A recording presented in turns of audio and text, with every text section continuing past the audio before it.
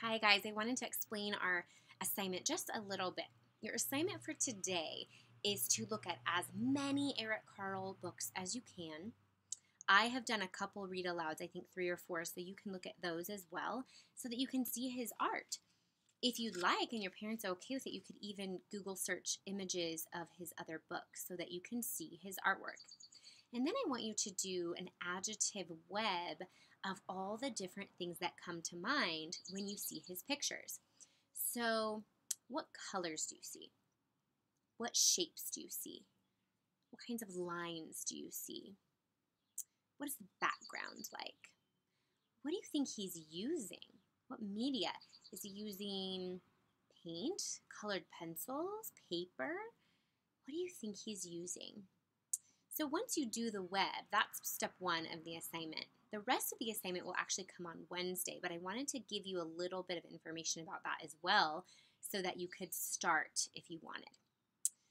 So Eric Carle's art is really specific, and when you see one of his pictures, you kind of know it's his, and that's a really cool thing that he does. So we're going to try to mimic what he does. And one of the things that you might notice is the different strokes. It's not all just plain color. It's kind of dimensional. There's more to it. So I did a quick example just to show you how you might want to start.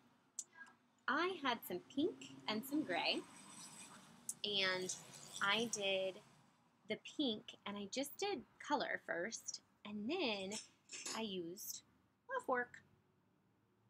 So I'm going to let you decide how I might have used the fork and how you might be able to use the fork. I also used a paintbrush, but in a different way than a paintbrush is normally used. And I also used a toilet paper roll. So I kind of got some different sorts of strokes than you might normally get if you just were coloring or painting. So if you do want to start and get going a little bit before Wednesday, what I would ask you to do is make maybe a sheet of paper that has 1 or 2 separate colors on it.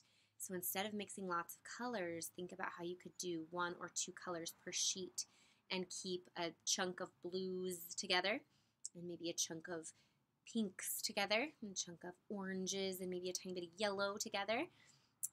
We've talked a little bit about warm and cool colors, and that might be a good way to work this out to maybe do 1 sheet of cool colors, 1 sheet of warm colors. But it's all going to be kind of practice before Wednesday when you get your actual assignment.